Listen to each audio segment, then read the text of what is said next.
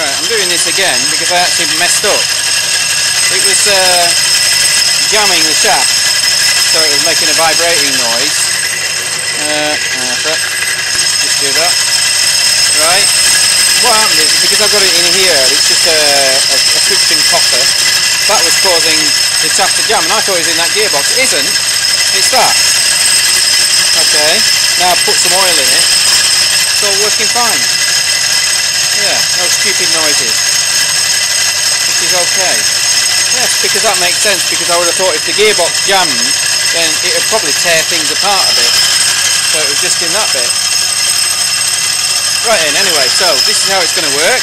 There's the one that's the output for the generator. It's going 4 times faster than the flywheel. This is the real flywheel. It's just on the wrong way round.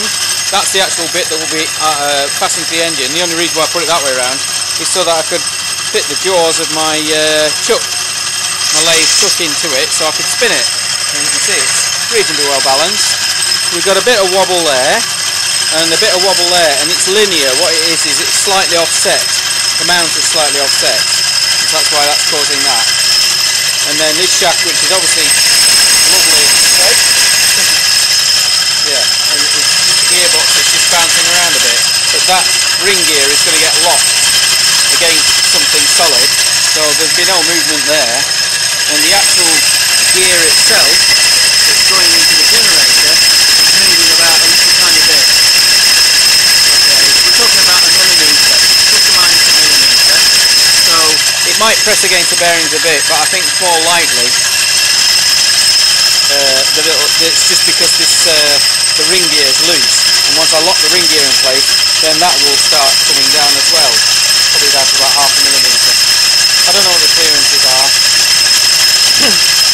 But anyway, that's working fine now. See? I don't know what the RPM is, but I'm saying, looking at that flywheel, that's probably going to be about the same speed as on a high idle. Yeah, about 2,000–3,000 RPM maybe, I don't know. Possibly. Yeah, I don't know. If we say 2,000 RPM, I think we won't be too far off the figure. I can work it out because the lathe is quite accurate with its speed, and so I can work out what the speeds actually are. But that's working fine, isn't it? No problem at all. Obviously, ring gear's bouncing around a little bit, and so is the planetary system, but that's nothing to worry about. That's just a little bit of wobble, and I'm not concerned about that, because as soon as I start clamping the ring gear into place, then that should stop that from doing what it's doing. In fact, if I go and get let me just get a glove. Here we go. Right, and then if I actually hold down on that, you can see now the wobble has gone down considerably because I'm holding it.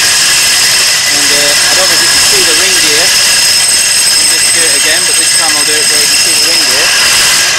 The sun wheel, and you can see now, if I keep it still, you can see the sun wheel's still moving, you know, but it cuts it down, maybe, I don't know, it's still around a millimetre, but we are holding that end, you see, and when it's actually going to be running in the real one, when it's going to be running in the real one, the shaft is actually not held, so that's free to move. You see, and it's not actually going to, it's just an oil seal against it or something like that.